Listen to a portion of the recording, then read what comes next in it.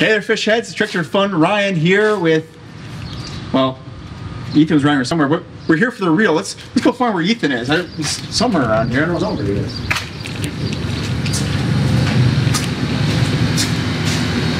Oh, doors.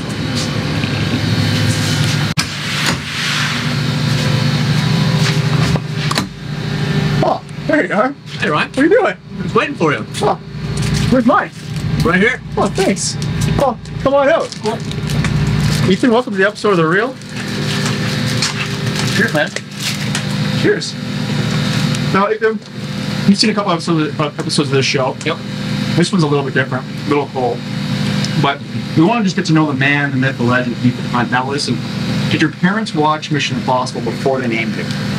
I think there's a little bit of a reason. I think my mother might have had a crush on Tom Cruise at the time. Tommy. So I think so, yeah.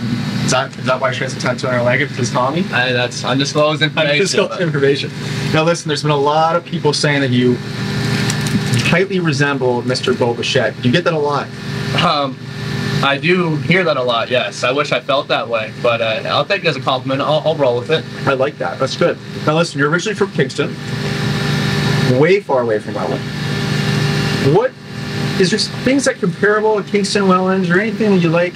You know, you like coming down here? What do you love about Welland? Really, that's a real question. I like Welland, small town community. There's not much to do. Pretty tight knit team with the boys. You know, we always get to hang out at the field and stuff.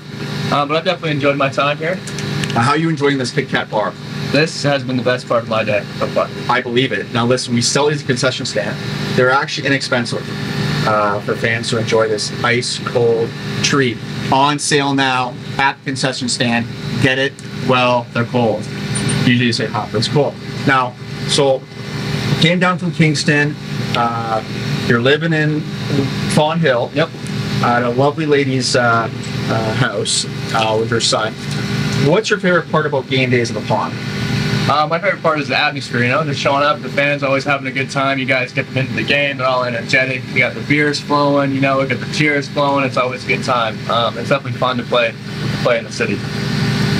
Well, we'd love to have you, and we'd like to thank you for coming on the episode of The Reel.